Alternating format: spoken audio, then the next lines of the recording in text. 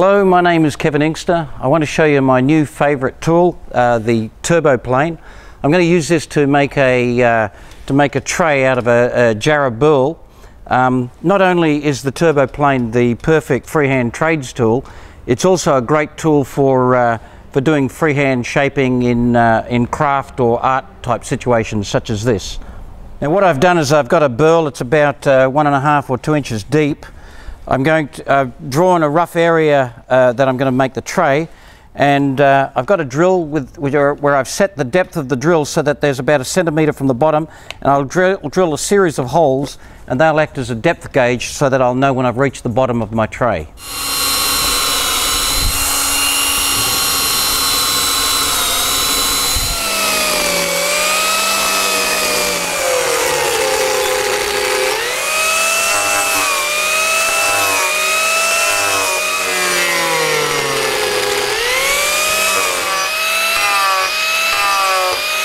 Alright, I've smoothed out the bottom now. You can see it's pretty flat, and that's straight off the tool. You can see these burn marks along here, and that's because you can use the tool completely flat right up to the edge, and of course on the edge there's no cutting edge, so it just runs across that.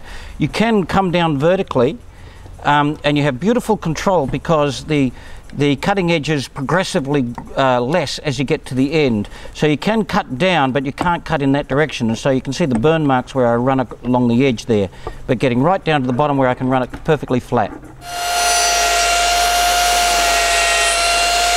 Now you can see I can use the tool completely vertical, running on the bottom of the tray, because this edge of the blade does not cut. So you can see the burn marks on there where I run on it, and then I can lean it over to the side and trim the sides while I go without damaging the bottom. Of course you've got a burn mark, but that can sand out afterwards. Now I've finished doing the inside of the tray. You can see I was able to get very flat right on the bottom there, fairly steep edges, and now I'm going to trim the outside around.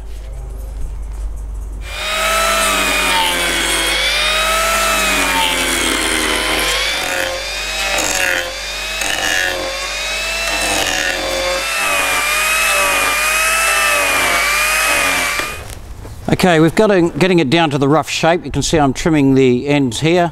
One thing that you should know really is I never try to get it perfectly symmetrical. I just do it roughly by eye, and then when I clean it all up it looks great, and the imperfections show that it's handmade. So one thing I avoid is getting perfectly symmetrical shapes that make it look like it's been done on some kind of a computerized router or something.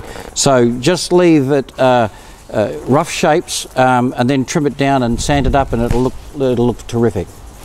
So it's nearly done. I'm now going to trim the bottom part here so that you can get your hands underneath it to lift it, to hold it.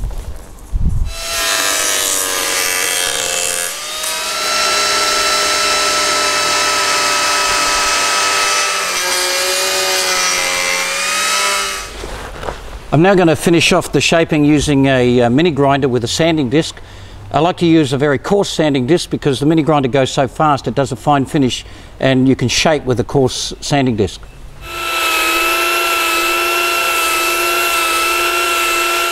So here's the final tray. There's still a little bit more sanding to do, and then I'll probably put some oil on it, and that'll be the finished piece.